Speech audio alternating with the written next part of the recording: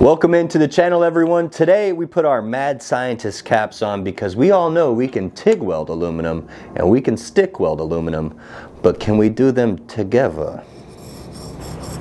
Okay guys, so hear me out. Before we get started, we got to know at least a little bit of the theory of why we even TIG weld aluminum on AC in the first place. And the biggest reason is because this oxide layer that aluminum tends to develop, a lot like rust, but it's not rust because it actually protects the aluminum. It melts at a much higher temperature than the aluminum itself. That being the case, we need AC current because on the positive side of stuff, we get this cleaning action, and on the bottom, we get penetration when we get down into the DC negative side of stuff. AC will bounce in between both of those, and of course we can change our waveforms in order to get a different type of bead that we're looking for. But what that ends up doing is it takes the positive polarity as we weld on AC and breaks up the oxides away. So if we have a little weld pool right here, you're going to see that etching effect, and it's going to be blowing back that oxide and then going into DCEN to penetrate that base metal and put in a weld. So it goes back and forth again to clean and to penetrate. Now when we stick weld aluminum, we typically run DCEP, stay on that positive side of stuff. And in my opinion, tends to lack some penetration when it comes to you know, some typical fillet welds and stuff like that. It's a trickier process to hone in on, but it does work. Now what happens if we try to weld DC negative with a TIG torch? So we got all the penetration we need, but we use a stick rod that has all the flux to do the cleaning. That's what today's episode is going to be about. We're going to do a little stig welding. Now we are going to get a baseline first, and we're going to just go ahead and TIG weld one of these joints. We've got some 1/4-inch aluminum plate. I went ahead and put a little bit of a bevel because I do want to blister up the backside and get some full complete joint penetration for both of these welds. So we are going to be running about 200 amps. We got, you know, 1/4-inch plate. I really want to see that penetration, so we'll have the 200 amps from this Typhoon 230 from Everlast. We will have our foot pedal. We will be running high frequency, and we've got, of course, our different waveforms like trapezoid waveform, just to see if we can control some more penetration. Because I don't have a water cooler, I do like to run my heavy hitter TIG rig, which is my 200 amp. It's 217, which is 200 series 17 torch. Basically, you can hook it up. All you got to do is have a different connection right here. I've got a little jumper for it, and you're going to bypass this gas valve. Basically, the only thing that you're not going to get on this is a pre or post flow, but it's all right because we got valves on the torches, both one at the back and one at the front, in order to control that gas. We'll still have all that high frequency. We'll still have AC current. We still have everything we have. We just don't have the post flow. But we do got a lot of beams. We've got our balance, our frequency set. We're going to go ahead and run our first bead with TIG all the way across, try to get a good weld on there, good penetration, and then we're going to switch to DC negative and use a stick rod as our filler metal. So you guys know how it goes. We can't do this stuff without you guys watching and without our trusted partners helping us out. So be sure to go check out the links down in the description for our people like Heavy Hitters, Outlaw Leather. I'll be using this carbon fiber hood. Man, this is the lightest hood that I own, as well as this little carbon fiber TIG finger, so I can keep my finger on the plate as I come across without it getting hot, because we're going to be running pretty hot, man. So do me a favor, go check out the links down in the description. We've got some cool stuff and some cool deals for you all. Now let's get some wire running.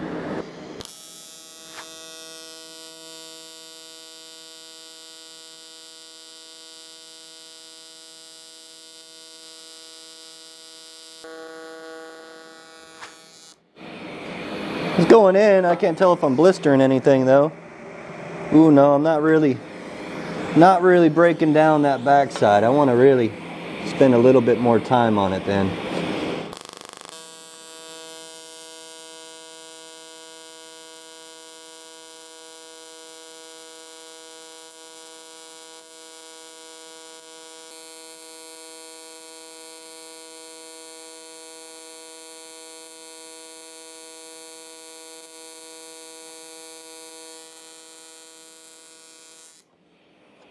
The gap's getting a little wider. We'll probably get some fusion back there. You know, it's not the worst thing that I welded, but I definitely should have prepped a little bit better for this. I mean, we got some blistering on the back side, but it's not eating away all those edges. Luckily for you all, this isn't a video on how to get full penetration with TIG welding AC aluminum, but we are switching now to DC negative. and gonna run this thing with some, what are these? We got some illuminator used for general welding on 1, 3, 5, and 6,000 series. 1/8 inch diameter, flux coated. I bet this is gonna weld like mud.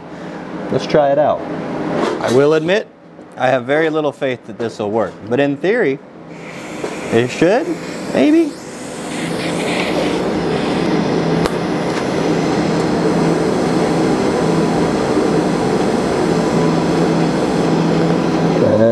Where's the flux? There's the flux. Huh.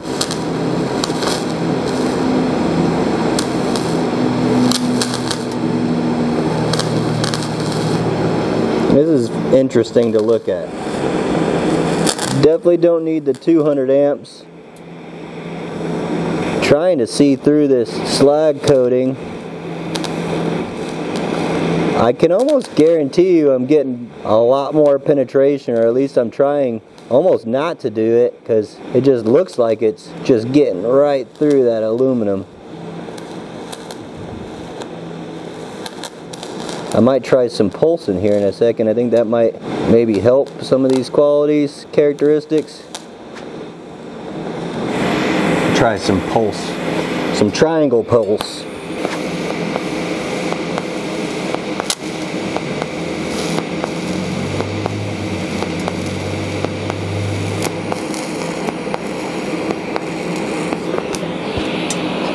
I really don't know if there's a whole lot to talk about right here.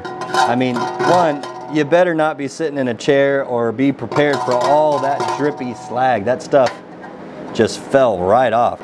But with that negative, we definitely got hella more penetration. It was almost too easy to get through the aluminum, which isn't ideal. Tons of undercut, tons of suck back. I mean, one of those things where it's like, if you would have ever needed to DC negative with some stick rods, it'll hold. I'm pretty confident this is gonna hold. I didn't say it wasn't gonna crack, but it'll hold for some non-structural. If you're in a pinch, I don't see why you couldn't. The biggest issue, at least with a 2G weld, is, man, there's a lot of undercut on the top side of this weld. It was hard to keep all that metal from being so drippy, especially with all that slag and nastiness in there too. But I mean, it's one of those things, is like, can you? I think so. I think you even got like 1/2 inch of solid weld that's reinforced. It doesn't have too much undercut, or at least is where it needs to be. But I mean, it's welded. It looks like someone just trying to learn how to weld aluminum for the first time back when they invented it, but it's welded.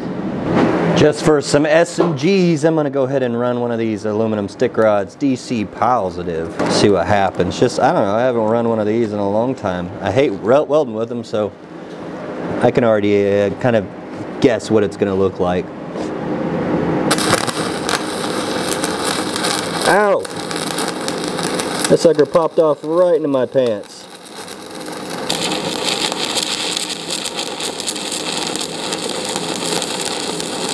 Whoa, that thing just disappears. Yeah, these stick rods, we're at about 100 amps right now. It definitely is no point in trying to figure it out with TIG and use it as a filler metal. I think that went way faster and it looks cleaner. I would go ahead and say, can you DC negative with some stick filler? I guess. Should you? Nah. Just do one or the other, man. Now, I'm almost certain that we didn't help anyone on today's episode. But thanks for watching, guys, and be sure to go down in the description down below. Check out all of our links from our cool partners. Let us know what in the comments you want to see us experiment on next. Thanks for watching.